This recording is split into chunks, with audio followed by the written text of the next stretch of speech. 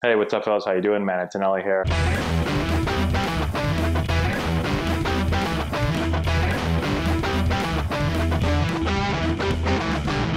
Hey, what's going on, guys? How we doing? Matt Antonelli here. Today we're talking pitch grips, and we're going to look at Curveball. Okay, we're going to look at Arietta.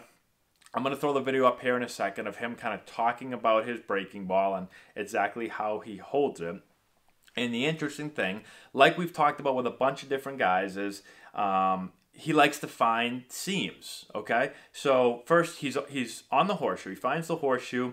He's going to use his middle finger on the seam. He's going to put his thumb on the seam, okay? So now he's got two seams. And what he thinks about when he's throwing his breaking ball is he's thinking about getting his middle finger to the front of the baseball, okay? So he's on seams, and he's really trying to get over the ball, trying to get the middle finger over the top to the front of the ball to be able to get the spin that he wants. Okay, so check it out. Let me know what you guys think in the comment section below. Curveball, which I like to use the horseshoe. Yes. And I like to put my middle finger on that seam.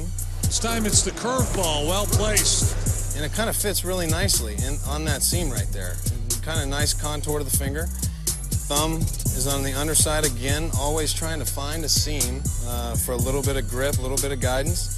And then my index finger, I set the pad of my index finger just on the baseball like that. And I just try and get my middle finger to the front of the baseball, which will create that nice rotation.